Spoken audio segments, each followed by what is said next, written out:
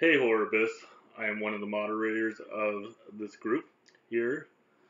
My name is Conan Hilga. That's pronounced Hilga, not Hillage, not Higley. I've had many interesting takes on my last name, but it is Hilga. It is German, in case anybody is wondering where my background is. Um, so, first off, on behalf of Kayla, who unfortunately is currently sick, Kelly, James, and myself, we would love to thank all of you for being a part of this group and being here with us and supporting us and contributing the posts that you all do. Um, we we absolutely love and appreciate your support, and we would be nothing without you all. Um, heart, is that how you do the heart? Make it pump, bleeding heart. Um, Now on to what we're here for and what we're here to discuss and what I'm here to discuss anyway. Whether or not you want to look at my ugly mug and listen to what I have to say is really up to you. I just thought I'd give this a shot and we'll see how it goes. Anyways, now on to let's talk some horror, alright? So, let's, unfortunately, what's been going on in horror is two shows have been canceled. The first one that was supposed to happen on Sci-Fi, but is no longer happening. They filmed a pilot, and I guess Sci-Fi was just like, nope, sorry, not going through with it. And that would be the one and only Tremors, which was going to star not only Kevin Bacon but Burt Ward, so they would be reprising the roles that you all know in the original Tremors. Um, yeah, it sucks, guys. You know, you want to see some horror shows come about, and I mean, we want to see more horror love, especially in television. Uh, but I hate to break it to you, it's not happening. Unless another network maybe picks it up, it's definitely not happening. So that sucks. But speaking of Tremors, which I recommend you watching, coming out very, very shortly. In fact, depending on when I post it, it might already be out. May 1st is Tremors 6, Cold Day in Hell. So, and that will have Burt Gummers, aka the dude from Family Ties. If you remember that show, I remember that show. Michael J. Fox and all. Come on. So that show, that movie, not show, that movie will still be happening. So I mean, we still get a Tremors kick, but I mean, come on, like, wouldn't it be cool to have like an hour long or half an hour, like, weekly series about like the Graboids? Um, hopefully somebody picks it up. Who do you think should pick it up? If it even is gonna get picked up by anybody? I mean, Kevin Bacon has stated that he really, in his opinion, it was amazing, but unfortunately, we'll not see it. Now, moving on to even sadder news. This breaks my heart. It really does. It just,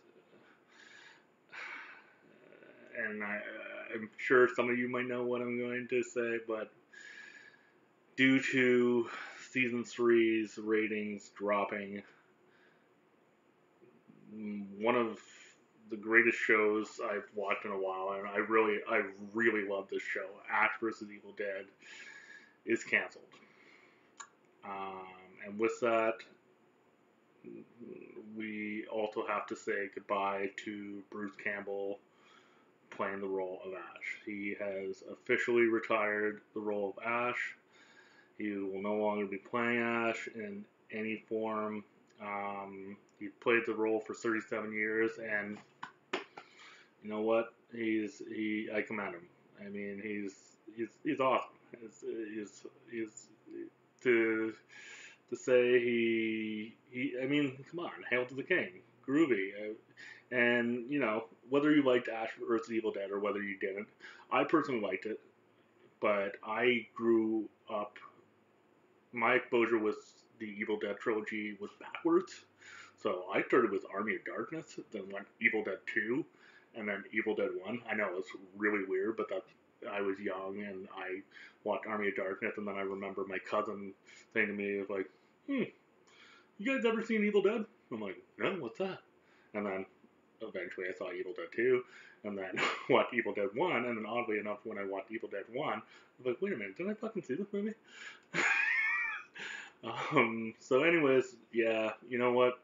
To from all of us, the horror biz, Bruce, thank you so much for playing Ash and giving us laughs and giving us, the dead eyes rolls and kicking ass and swaying dead eyes. Like like you gave us an amazing role and a hilarious role at times. So you know it's sad, but I mean, whether or not they go with a female perspective on it, much like they did with the remake, that's a possibility. Or will they recast Ash in the future? Who knows? Either way, no more Evil Dead. But hey, we had a good run, and you know it is what it is, guys, and girls. Sorry, it is what it is.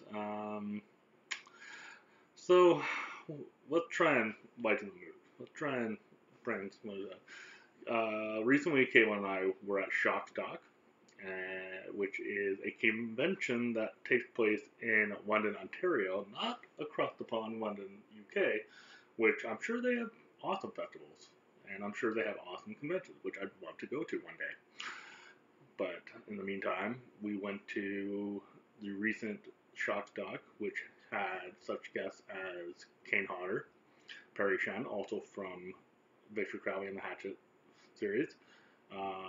It had Tony Moran, who was Michael Myers, but unmasked, if you remember that. Yeah, he gets unmasked. Sorry, spoiler alert. Um, as well as they had James Duvall, who you may know as Frank the Bunny from Donnie Darko. He was also in an amazing movie, Doom Generation. If you haven't seen that movie, I highly recommend it. Who else was there? Maurizio from Goblin. Uh, who else? Lloyd Kaufman of Trauma, my boy. Uh, and Kane Hodder, who we all know, and I believe I already said, and from the Hatchet. It was a great experience. I highly recommend it if you are in the Ontario area between April May this time of year. If you're happen to come across the border or across the pond or wherever you're from, or a couple hours. We drove like 2.5 hours to get to it, but it was well worth it. And that brings me to how it was. And it was totally interactive. It was like totally cool. You could talk to these celebrities and these icons that we look up to and we admire for hours, as long as you wanted to. Like, there was no typical, like, okay, get your picture and go, like the big Comic Cons and the big corporate expos and conventions that I'm really not liking. I don't know. It's up to you. Like, what do you all feel about conventions? Like, do you like them? Do you not like them? Which ones have you been to? Which ones would you love to go to? I mean, I've been to a few.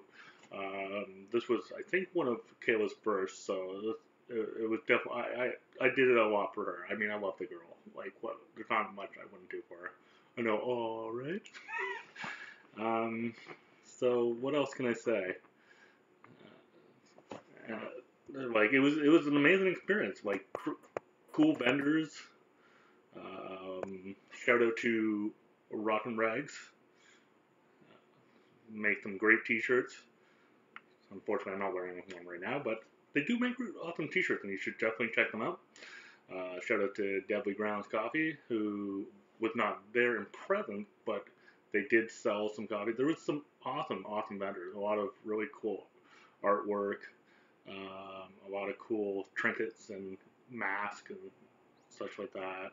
Plus Trauma, if you love Trauma movies, which I personally love. And if you've never seen a Trauma movie, I personally recommend either Romeo and Juliet, Poultrygeist, Talk to the Avenger, Class of Nuke High, Cannibal the Musical, which is made by and starring Matt Stone and Trey Parker from South Park.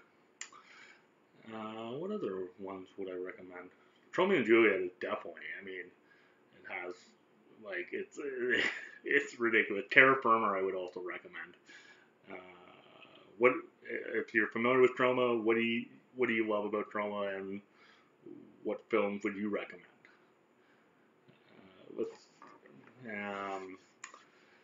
And yeah, I mean, going to horror, what else can we talk about? Oh yes, there's coming out. What is? I think May 11th. Don't quote me. I believe, but the movie Revenge is coming to Shudder. If you have Shudder, it's going to be on there. If you don't know what Shudder is much like Netflix. It's a streaming service, but all horror. Pretty good. I know, right? I'm not subscribed to it. I know. What am I thinking? Like, I'm subscribed to Netflix, which is here and there. I know it's definitely better in the States than it is in Canada. But, you know, it is what it is. But Shudder, all horror all the time. How can you go wrong with that?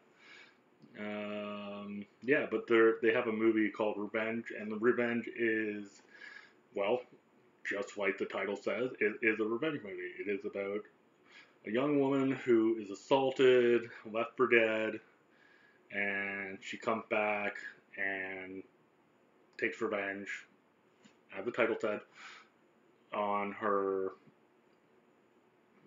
assailants. And it looks good. I personally really like the revenge film from such films as, obviously, the iconic I Spit on Your Grave, as well as the remakes of I Spit on Your Grave, which I really enjoyed. I thought, like, I really like revenge movies, whether it be I Saw the Devil, whether it be I Spit on Your Grave, whether it be Last House on the Left. I like when people get the revenge in a bloody fucking way. Because you know what?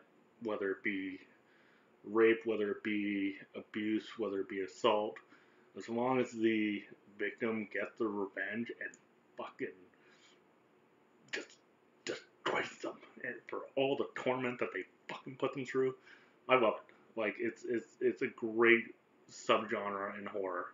I mean, one of my favorite movies that now some people define it as horror, some people don't. Drama-wise, The Crow, one of my all-time favorite movies, and that is pretty much a revenge movie. So yeah, with that said, that's what I can talk about of horror this time, and hopefully you enjoyed watching my ugly mug and got a little bit of wisdom and a little bit of insight into what's going on in horror this week. And hopefully I'll see you next week if you'll like it. If you don't, well, I tried. Okay, I'm sorry, I tried. I'm not perfect. I tried. But yeah, if you do like it, hit the like thing. Feel free to comment on this video. Feel free to, I don't know, whatever you do with videos. I don't know. This is my first time. Like, I'm trying this out for you, for all of you. Hopefully I'm comical. Hopefully you were entertained. But on that note, I gotta say, as the late great George Romero said, stay scared. And I'll talk to you soon. Bye.